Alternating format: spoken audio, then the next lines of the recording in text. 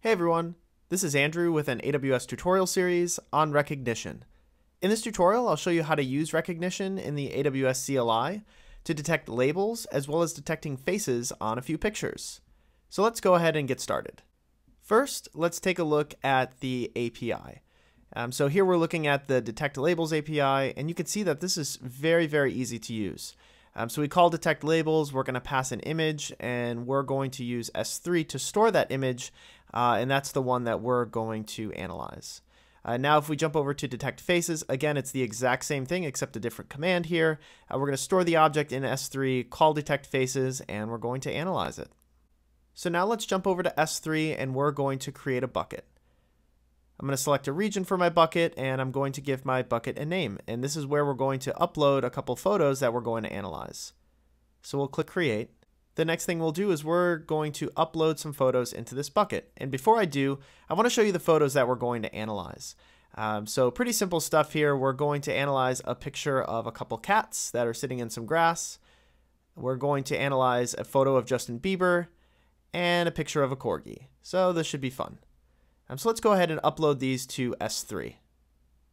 We'll click Add Files, and we'll drop all these in there and click Start Upload. Great. Now that those are uploaded, we're going to run the Rekognition command. So you can see here, I have it set up as an example here with no data, but we're calling Rekognition, detect labels, and we're going to pass an S3 object to that image. So you can see here, as I have this all filled out, I'm saying the bucket name, the name of the file is cats.jpg, and the version is going to be 1 because we're not using versioning within S3. You can see here I have some characters escaped as well for the command. So the output of the command is quite cool. So we can see here as we scroll up that they are 96% confident that this is an adorable picture, and I would totally agree. That they're 93% confident it's an animal, it's a cat, it's a kitten, it's a mammal, and various other things like, they're in a grassland and there's plants around. So there's a lot of cool data that is presented to us from that command. Now on the flip side here, if we want to analyze a corgi, we're going to see that we're going to get a different animal back. So we know that it's an animal, 95% confident.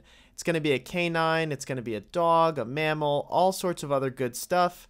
It's questionable if it's a husky. They're about 66%. So again, this is not a, completely accurate, but I believe it's going to get more accurate over time as it keeps recognizing more images. So now let's take a look at detecting faces. And in this case, we're going to analyze Justin Bieber. So once we click enter on here, it's going to give us a whole ton of great information back about the photo. So we can see here that it's recognized that there is a face and it has some bounding box details, and it even recognizes the left eye, the right eye, the nose, the mouth, all sorts of crazy stuff. Now let's do one more thing on Justin Bieber's photo. Let's just go ahead and detect the labels and see what it gets back. So in this case, it knows that it's a person, it's a human, they have clothing, that he's wearing denim, all sorts of good information about that photo, and they're pretty confident about it. So that concludes our tutorial on using Amazon Rekognition. There's a million different ways that you can use this within your app, and I'm so excited to see how a lot of new apps are going to be developing using this particular type of service. As always, if you have any questions, comments, or concerns, please leave them in the comment section below, and please remember to like and subscribe. Thanks for watching.